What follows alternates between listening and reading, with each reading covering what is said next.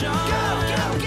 Let's go, go, go, and show what good friends we can be. Let's give it a try, come on! Let's go, go, go, and we'll start a commotion. Set friendship in motion. Set friendship in motion. Set friendship in motion.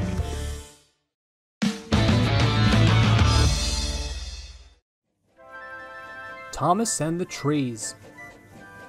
There had been an overnight windstorm on the island of Sodor.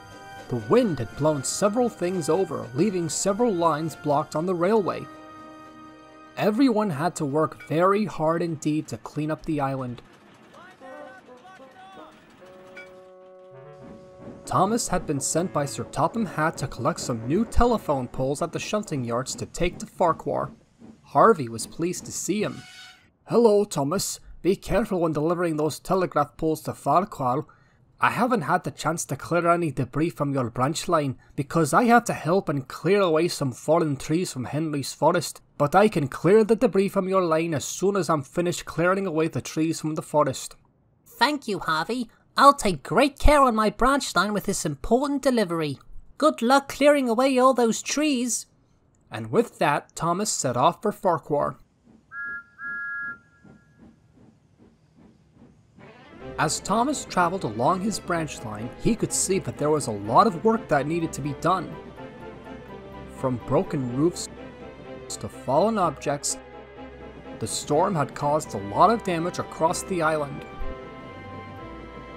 Thomas was still making good time on his way along the branch line when suddenly, what's that? There ahead was a tree blocking the line. Thomas stopped just in time, but he couldn't go any further. Oh dear, now I'll be late with my delivery. Don't worry, Thomas. We can't use the telephone since the lines are down, so we'll just have to head back to the last station to warn the station master that the line is blocked.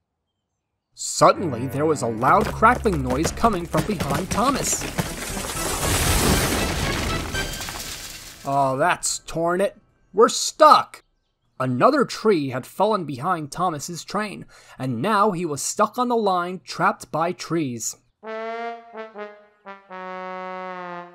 We'll just have to get to the last station by foot.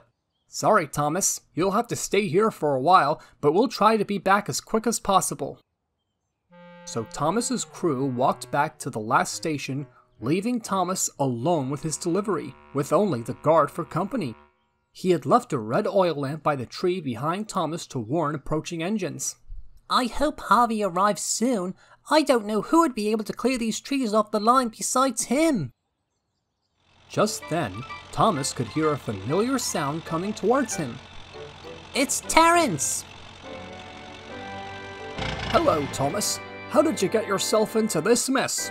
Am I glad to see you, Trainz? I'm trapped by the trees, and I'm supposed to deliver these telephone poles to Ffarquhar. Do you think you'll be able to move these trees? Of course, Thomas. I'll be glad to help you out by moving these trees out of the way. Sure enough, as soon as Farmer Finney tied some chains around the tree branches, Trainz soon got to work.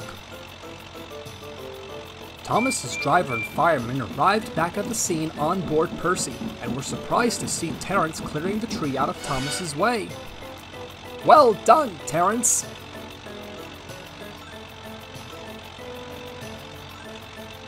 Before long, the track was cleared, and soon Thomas was ready to make his way again. Thank you, Trainz. You certainly helped me out of a bad situation. No problem, Thomas. I'm always happy to help out whenever I can. You'd best be going. I have to clear the other tree for Percy now. Bye, Trainz.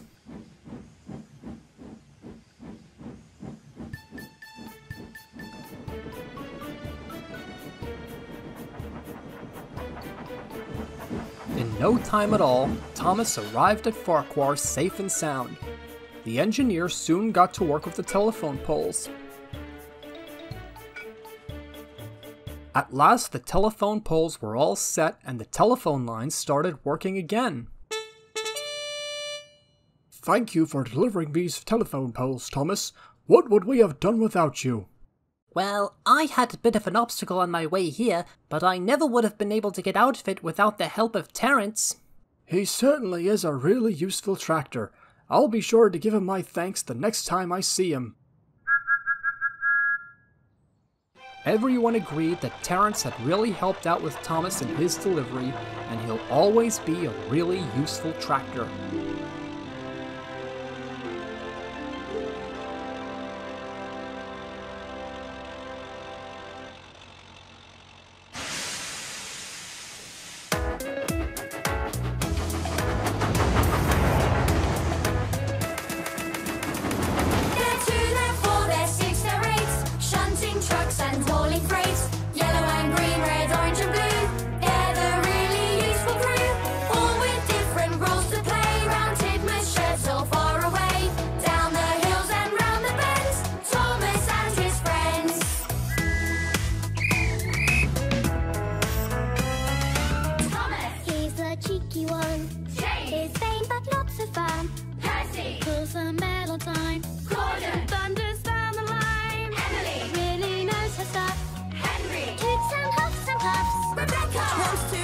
Chef.